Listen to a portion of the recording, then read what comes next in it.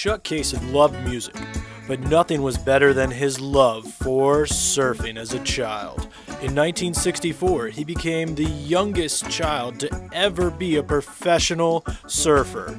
At 2 years old, he was rocking the surfing circuit, until one day, everything changed. Goofing off, having a good time together, and man, that's when it got kind of weird. We thought we saw a bunch of dolphins, and there's one spot in particular I remember, it was yesterday. I was paddling over this wave, and what we thought were dolphins actually turned out to be a really large shark. Man, I could go through with that. I could paddle around, and if I got hit, not a big deal. I could still paddle with fake limbs. I couldn't do that to Bessie. My board, she's everything to me.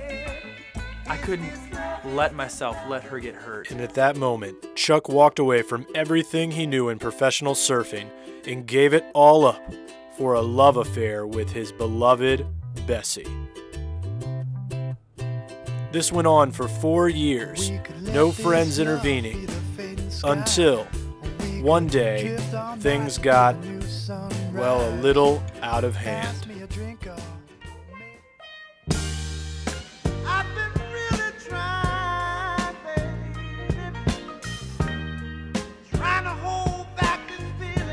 Oh no! What are you doing? Get out of here! Get out of here! Chuck Kaysen was fined and convicted, owing $64,000 with no money and no job.